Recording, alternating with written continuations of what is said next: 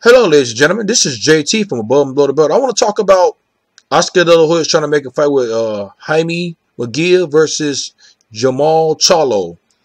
You know, that fight, I think that fight will be an interesting fight.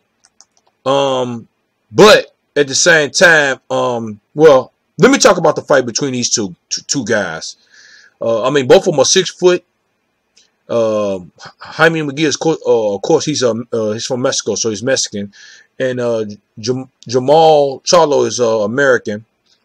Jaime Munguia is 22 years old, and then Jermall Charlo is 29 years old. They're both of them are orthodox fighter. Jaime Munguia got a total of 33 wins, 26 knockouts, and 0 losses. And Jermall Charlo has 29 wins, 21 knockouts, and 0 losses. And they are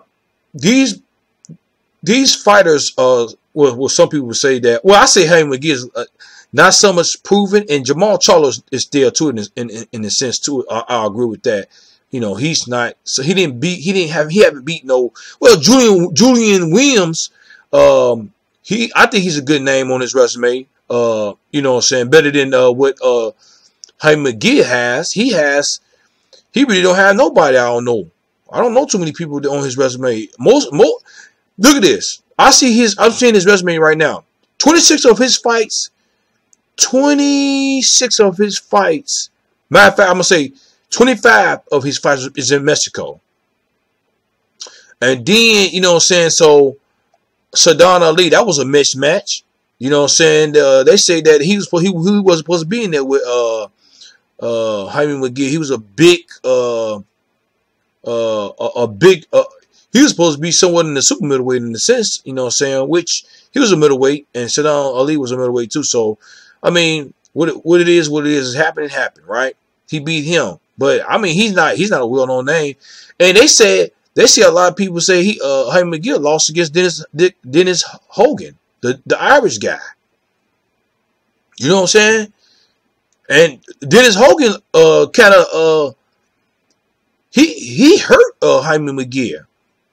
You know what I'm saying? Now, Jermall Charlo, he didn't do good in his not his last fight, not Brandon Adams. He didn't knock him out, but I mean both of them didn't knock out their opponents in their 2 last fights. Let's put it like that, right? But Matt Kovalov, I think Jermall Charlo lost that fight. But you know, one thing is Jermall Charlo never got hurt in that fight. And of course, Matt Kovalov was a southpaw fighter. You know what I'm saying? You know, but the thing about it is, Matt Kovalov is a very skilled fighter too. He's a Russian fighter. You know what I'm saying? So, but the thing about it between Jermall Charlo and Jaime Munguia opponent Dennis Hogan, Jermall Charlo hurt Matt Kovalov, almost probably knocked him out. Could have probably knocked him down, knocked him out in I think it was the 11th or 12th round. It's been so long ago. But Jaime Munguia got hurt by Dennis Hogan in I think the 11th round, if I'm not mistaken, or the 12th round. It's been a long time since I seen that fight. You know what I'm saying? But he did not do that. He did not do that great in that fight. Both of these guys didn't do good in their last 2 fights. I definitely say that, right? Everybody talk about Jaime Munguia's don't have no good defense. He's just out there to be hit. Now he switched. He got switched. Morales is his trainer now. He switched trainers to get his defense, I think, better than ever or before, right? That might help him. You know what I'm saying? Especially he get another fight in. I don't think he's gonna come up to 160 and fight Jermall Charlo just like that. You know, I would say give him another fight, maybe a couple of more fights to fight Jermall Charlo, because he's the one moving up on weight. This is like, but you don't want this kind of. I really feel like this might be a Julian Williams versus Jerry Hurt if Jaime Munguia fight him off of one fight, then go into the Jermall Charlo fight. You see what I'm saying? I really feel like. Well, just say Jermall Charlo would be Julian Williams, and then Jaime Munguia might be Jerry Hurt. Because defense got to get better. Now, Jermall Charlo, I'm not saying his defense is great, but it's better than Jaime Munguia, because it's not his chin ain't out there to be hit like that. I mean, of course, you're going to get hit in your chin here and there. I mean, that's just part of boxing. But the way Jaime McGill's defense is, I don't know how. The thing about it is, both of these fights are pushed, but at the same time, who I think that this might be this is going to be an interesting fight. I would definitely say that. I don't think nobody's going to be getting knocked out in the early rounds or whatever, like 3 or 4 or 5 or something like that. Maybe in the late rounds, maybe it might be a knockout. You know what I'm saying? I mean, Jaime McGill can. I think he probably could knock out Jermall Charlo, but I know Jermall Charlo can definitely knock out Jaime McGill. You know what I'm saying? But this is what I'm saying. But this be speculating, of course, at the same time. The fight got to come to reality. I hope we do come to reality. But, you know, it's kind of, but what do y'all think? Who do you think will win this fight?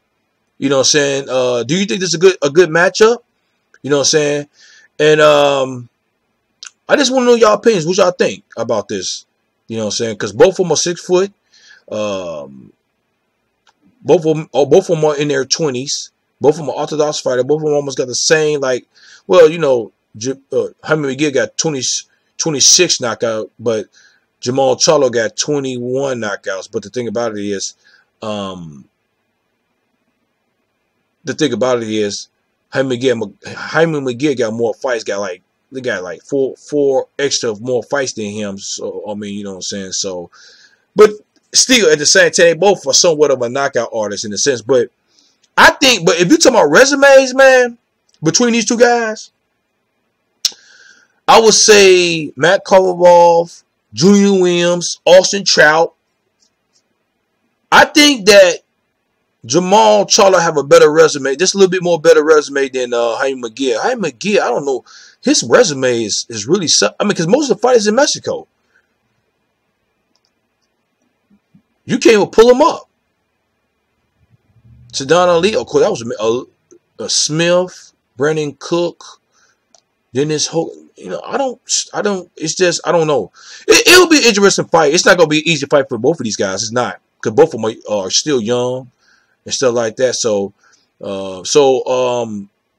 Oscar De La Hoya, hey, I'm not mad at this. At the end of the day, I think it'll be an interesting fight. Hope it'll be a great fight. You know what I'm saying? So, who y'all think will win? Do you think Jermall Charlo will win, or do you think Jaime McGill will win? Do you think it's going to be an interesting fight, or do you think it's not going to be an interesting fight?